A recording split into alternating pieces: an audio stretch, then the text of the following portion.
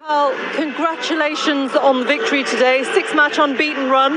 You're knocking on the European door. I mean, this is the job done, and this is exactly how you want it to be, right? Yeah, definitely. Obviously, we started the season well now.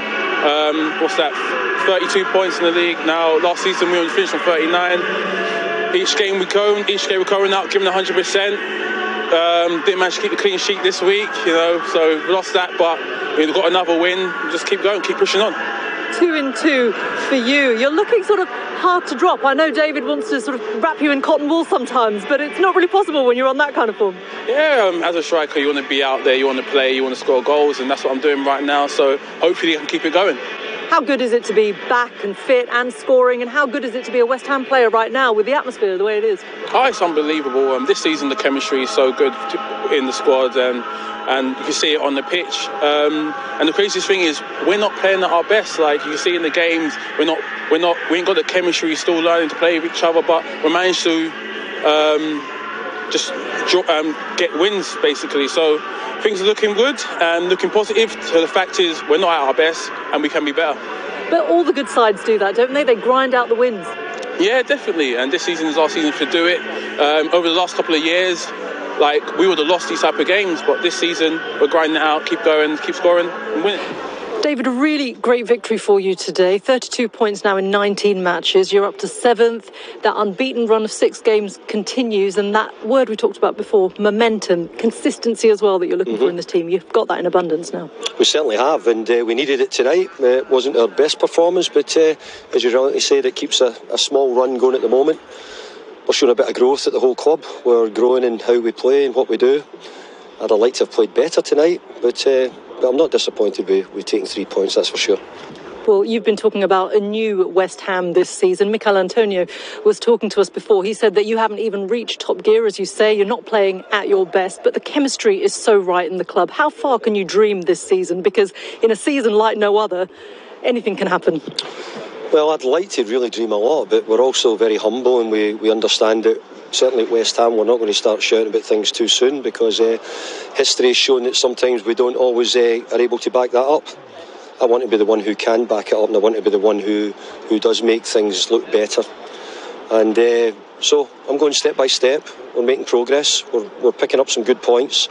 For us to get to this levels of points at this time in the season is very good, but I don't see that being where I want to be or where I want the players to be. I want us to be competing at the top end. So if we have to do that, then we're going to have to keep winning. And sometimes you have to win a little bit ugly. I mean, tonight I thought we won a little bit ugly, but we got there. Well, Michail Antonio keeps producing the goods. He's one of those quality players, a real servant for this club. But I know you're always wary of playing him too much after returning from injury. How important will it be to dip into this transfer market and have some backup for him? It would be important if the right ones were there, but it's only important if the players are available and the ones we want. But we don't want to go and bring people in here who we regret doing and doesn't help the team. So we'll try and get somebody. If we don't, then we'll find solutions within the squad if we can. Is anyone on the radar? Not at the moment, no. Thank you very much. Thank you.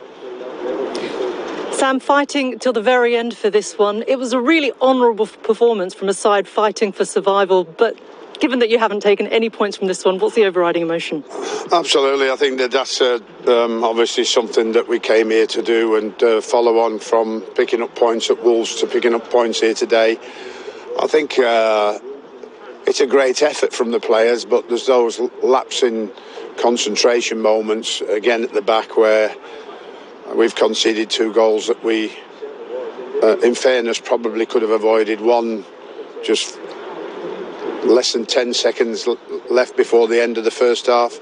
A bit more concentration on dealing with the clearance in the beginning, allowing that going back to the opposition, then a cross and a ball back in the box. Enough bodies there to deal with it, and unfortunately a goal. And then a really great response at second half, came out, started playing and passing the ball much better than the first half, got ourselves a great goal. And then you have to expect that when you're playing a team in the Premier League at home, at some stage they're going to put a bit of pressure on you. And when that bit of pressure came, we unfortunately faltered again. So even though we picked it up from there and came fighting back and created a chance or two, particularly Darnell's, and And in the end, we lost the game because ultimately West Ham's final third play and final ball was better than ours today. Well, you've got goals in Matheus Pereira, 3 now in 2 for him.